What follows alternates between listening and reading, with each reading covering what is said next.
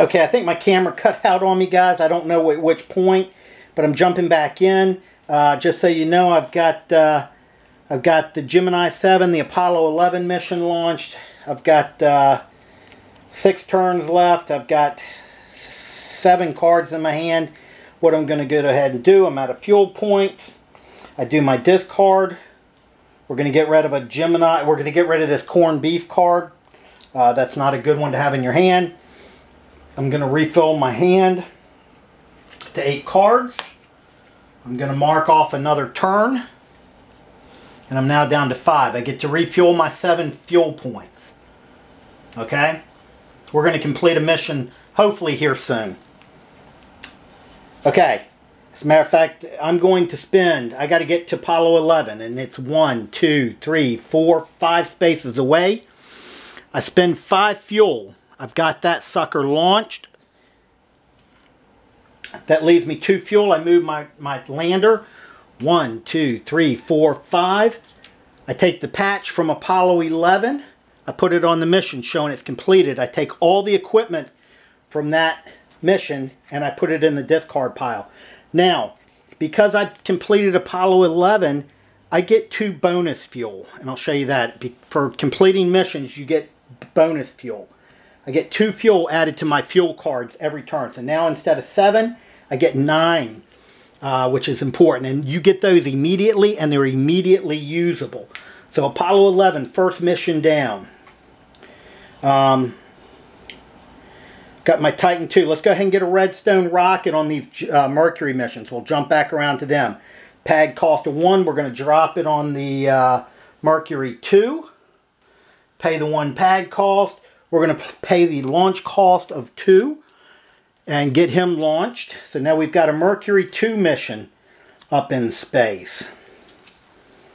Okay, we want these missions rolling constantly if we can. And, gosh, I've got Gemini 7 launched. We're going to go ahead and play 1 move for Gemini 7, start working around to the Gemini missions. We're going to move our mission lander there. I'm going to play the instant +3 to any move for the first solo transatlantic flight. Drop that, and that adds 3 moves. 1, 2, 3. I'm going to get around and I'm going to complete these daggone Gemini missions.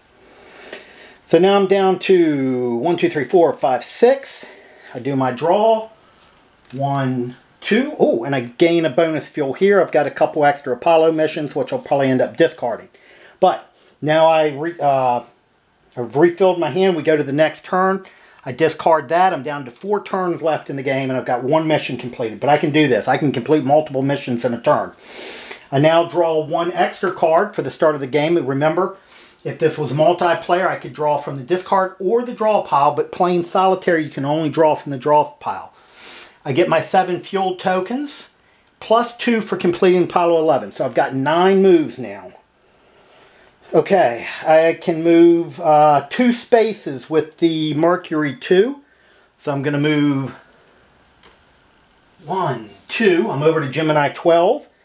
I play the One Giant Leap for Mankind card, which gives a bonus of 1 move, gain 1 fuel. So I'm going to get that and then spend it to move 1 more. I'm trying to get around to Gemini 7. Oh, I'm right there at Gemini 12. And I can move 4 spaces with Gemini 7. So what we're going to do is go ahead and spend our 4 fuel. Go 1, 2, 3, 4. I have now landed on Gemini 7. That mission is now complete.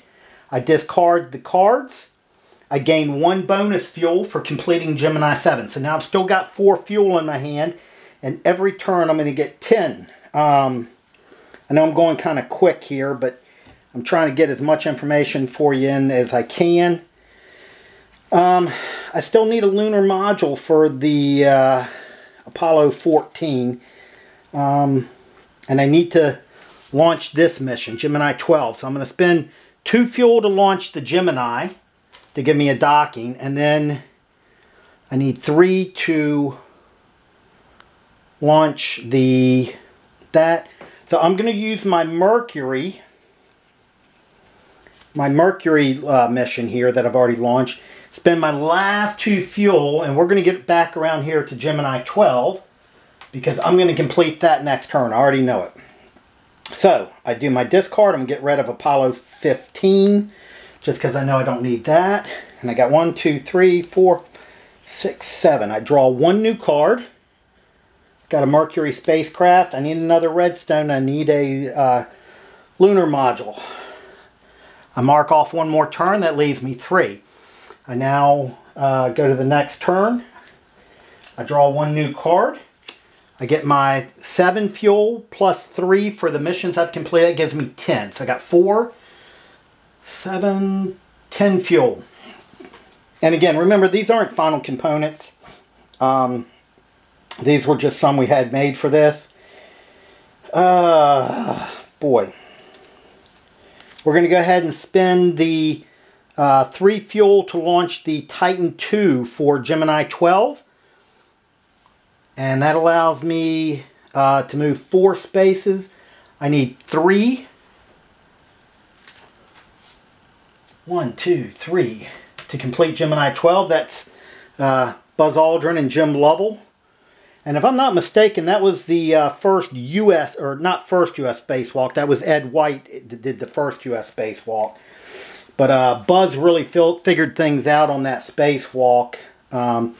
I get 2 fuel bonus, so now I get 12 fuel every turn. I'm going to go ahead and start working my way back around. I've completed the Gemini missions on that side.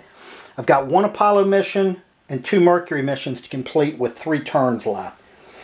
I'm going to spend, I can move 2 spaces a turn with this Mercury mission, and I may have made a mistake in my decision making here.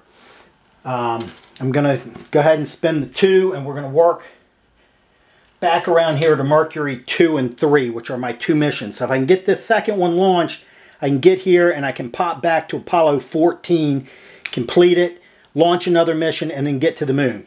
Now, I've got to relaunch a mission. So what I'm going to do is I'm going to use a Gemini, and I'm going to spend a fuel to put a Gemini spacecraft. Again, you've got to use a relaunched mission to get to the moon. So once you complete these 6, you've got to relaunch one of them or a new one from your hand and get to the moon. And I'm going to go ahead and spend 2 fuel and get this Titan II down here. Get that out of my hand. And okay, so we're looking pretty good. All right, my next move is discard. Discard a card, and we're going to get rid of this Mercury spacecraft. I've had it forever, don't need it. And that leaves me with 6. Draw 2, that gets me to 8. I deduct 1 turn, I'm down to 2 turns. I get 7 fuel points, plus 2 for Apollo 11, plus 2 for Gemini 12, and 1 for Gemini 7. That gives me 12 fuel. And if you don't spend fuel in a turn, it is lost. You don't get to save it for future turns. This is basically fuel points represent not necessarily rocket fuel, but it represents funding from Congress, popular support among the folks back home. So there's 4, 8. I draw my 1 new card. I've got my new fuel. I've got 2 turns left. And I need help. I need help. I could actually... Oh, boy.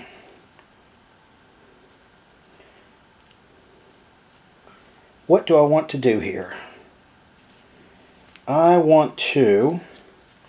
I'm going to prepare myself to relaunch a... well, you know what? I'm going to spend 3 fuel. I'm going to relaunch Gemini 7. This is going to give me more fuel each turn. Or more moves. I'm going to spend 2 for my Mercury 2 and move my ship to 1, 2. I'm going to spend 4 for my Titan 2 for my relaunched Gemini 7. So I'll spend those 4. 1, 2, 3, 4. And then I'm going to spend 1 fuel to drop an Apollo spacecraft onto Apollo 11, just in case I can relaunch that. I will do my discard. I'm going to discard Gemini 11. I've got 2 fuel points left. I'm going to spend the 2 fuel points to discard Apollo 17. So that gives me 6 cards in my hand.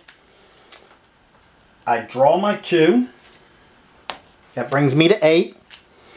I drop it down. I've got 1 turn left and I've got 3 missions done.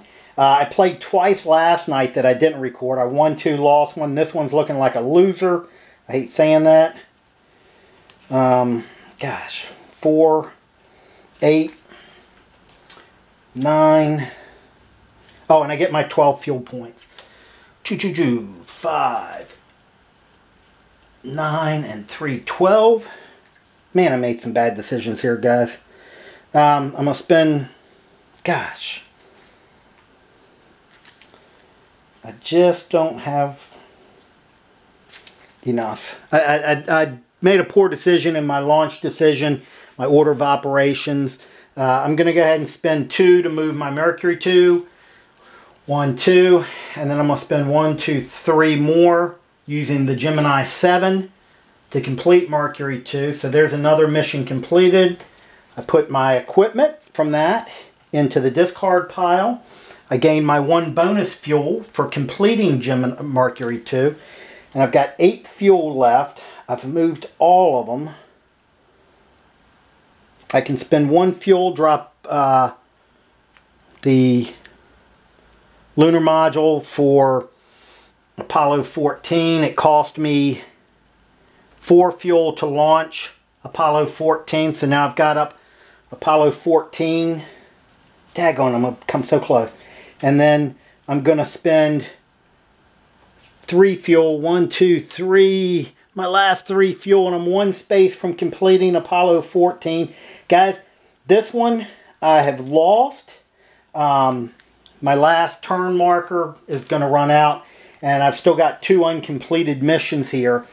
This could have went much differently if I think I spread myself out too much. I should have concentrated maybe on finishing the Gemini missions first, and I was jumping around a bit, but I was kind of trying to go quick. I think I've played a game here in like under 30 minutes. Again, that was a little bit of a rush job. But with multiple players, you set the deck accordingly. With this one, I think there's, when you play Solitaire, I think there's 60, 70 cards in the deck. These you add if there's, 2, 3, 4 players. It's more ships, more the missions. So with the again with the Soviet moon expansion that's going to come with the game, you get the Russian cards. These are printed on paper. That's why they look so bad. But and the Russians are moving up on the track every turn. Instead of using fuel counters to count your turn, they're moving up on a track. When their cards are drawn, it moves them either up or down on the track, like Sputnik moves them up too. But with you accomplishing certain missions, you can block them from gaining the milestone. I don't know how else to put it, but they achieve certain things before you, and it allows them to continue on. Sergei Korolev, I don't know how many of y'all know, he was the huge, Russian space pioneer. He'd been held in a gulag until the space program started rolling, and then they brought him out. And once he died, everything went south for them. He died in '66, and after that, they had 2 big failed rockets. Anyway, enough on that. I'm going to do some more playthroughs for you guys. I'll try and get some, if I can grab some friends or fellow gamers. Maybe I'll do a 2, 3, 4 player. I know I went quick. I apologize. Please, let people know about this campaign. I think it's a great game. It's fast playing. It's got some great history. I mean, Van is going to come, with the history on the cards. But we're also doing a booklet with it, with the history. Titan II launch, he talks all about it. And it's historically, everything makes sense. It costs 2 to get this rocket on a pad. Well, for a big old Saturn V, it costs 3. And to launch it, It costs 3 for the Titan II. It costs 4 for the Saturn V. But this gives you 4 spaces of movement. The Saturn V gives you 6. So the order you do things and the decisions you make are huge in this game. There's a lot more depth here than what you would think initially looking at it. But it's educational. It's fun. I'll probably play a couple more games tonight. I just don't feel like recording them all. I may go stop. And just so y'all know, I am a huge space geek. I'm actually, here, I'll turn my camera up a little bit, see if you can see the shirt. I picked this up. I got to go to NASA. This is all the Apollo missions. I got to go to Cape Kennedy for the test rocket launch. SpaceX launched the Falcon 9, and I got to go up close to the rocket, got to be there inside the ropes, and yeah, it's just a really cool thing. If you ever get a chance, I highly recommend it. But anyway, I hope you enjoyed the video. Sorry about the poor production quality, but I did the best I could here. I went quick. October 3rd, 6 p.m. It'll be live on Kickstarter, Tranquility Base. If you back it on Kickstarter, you're going to get the free Soviet Moon expansion. That'll be a separate box game. The goal right now is to have it to where the Soviet Moon game will fit inside the box for Tranquility Base, but it'll be a separate box, so you'll have a box inside a box. Thanks, guys. Check it out, and happy flying.